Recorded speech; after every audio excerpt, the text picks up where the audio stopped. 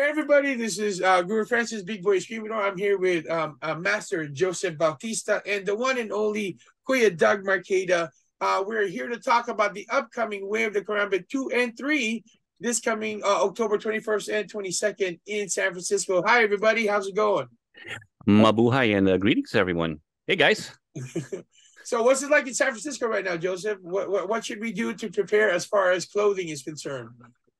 Clothing, well, right now San Francisco is a crisp 70 degrees, but it can change and it depends on what area we're in. But Nice. right now the mission has been pretty nice.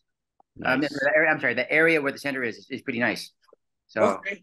So should we bring a parka? Should we bring well, you know, if anyone knows anything about San Francisco, come in layers because okay. the weather can change like that.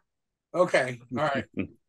So can you talk Just to us about the center, the Filipino Cultural Center? Can you tell us about that? Why do they? I mean, what makes it so very Filipino Cultural Center? Oh yeah, so the South of Market area of San Francisco is known to be an area where a lot of Filipinos have historically been for a long time.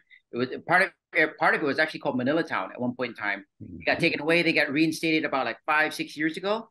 And so the San Francisco Filipino Culture Center is in the center of that area of South of Market, which is now known as South of Market Filipinas.